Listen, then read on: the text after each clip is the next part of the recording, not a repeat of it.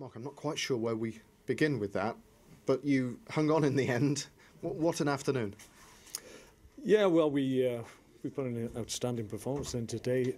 First half, as good as we've played since probably I've come here, in terms of being able to capitalise on good opportunities and actually taking chances, which has held us back somewhat. We've had other occasions where we've played well but haven't got those chances that you need to put away, but we did that 3-0 to the good at half-time and good value for it. In my view, I thought we were excellent. We wanted to put Arsenal under early pressure. We didn't expect to score after 20-odd seconds, but we're more than happy with obviously we talked about we needed to get more balls into the box. We probably haven't done that as much as we needed to do in other games, so that was something that we worked on in the week, and that was very fruitful for us. Second half, we were a bit aggrieved, obviously, with Bojan's second goal being chalked off. I mean, at 4-0, absolutely we could rest easy and enjoy the rest of the evening, and I thought it was an outstanding individual goal. And for the referee, who seemed to be the only one who wanted to see something wrong with that goal, he was the only one that was going to make that decision. Everybody else had accepted that it was a great goal by Bojan and fully deserved the plaudits that he was getting at the time. I thought initially the linesman had given it offside, but apparently after we'd talked in his ear, he said that the referee said that Mamdiev was in front of the goalie's eye line, and I think that's a little bit harsh, to be perfectly honest. We're trying to encourage a great play, and certainly Bojan was fully deserving of a second goal. And under those circumstances, we had a situation in midweek where certainly the player was interfering, but the goal stood.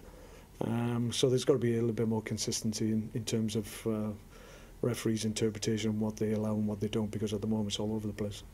It almost feels like you're being slightly greedy, that you should be talking about a fourth goal against Arsenal to put you 4-0 ahead, but actually it was pretty critical. It was a key moment, as it turns out. Absolutely, and it could have gone totally the other way, and that's the fine margins that we're talking about. So from that point onwards, for whatever reason, I think maybe we lost a little bit of control at that point, and very unlucky with the penalty that was awarded.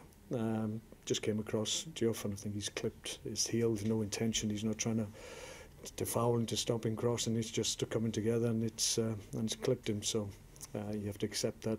Some people will give a penalty for that.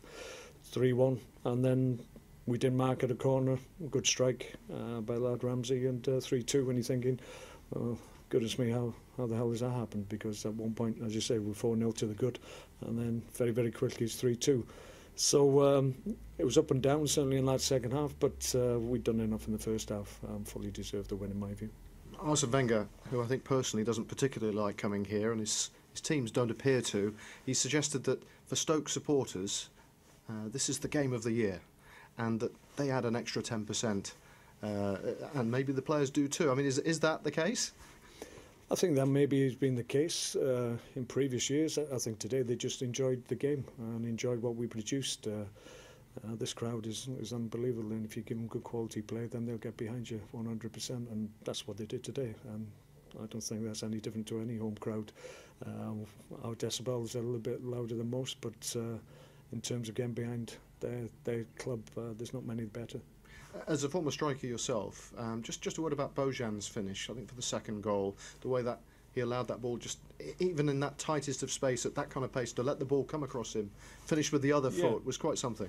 Yeah, it was a great finish. I mean, technically he's a very gifted young man, and we're delighted with what he's producing at the moment. He's had to bide his time, but we brought him back in, and he's producing almost every game that he's played in since he's returned to the side. Great finish, as you said. Good early ball from Johnny Waters. Mentioned that we were trying to get more balls, good quality balls into the box, and people are getting on the end of them, and it was a great performance once again. Arguably, since he's come back, he's probably been man of match in every game he's played. And pickings have been a little thin for you in recent weeks. What does that win today, that occasion, do for your season, do you think?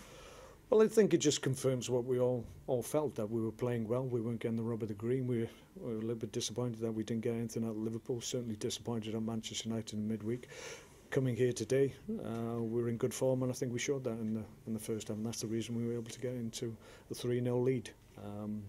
we rode a luck towards the end when balls get thrown into our box, and you have to defend manfully, but we're good at that as well. So all in all, really pleasing result and performance.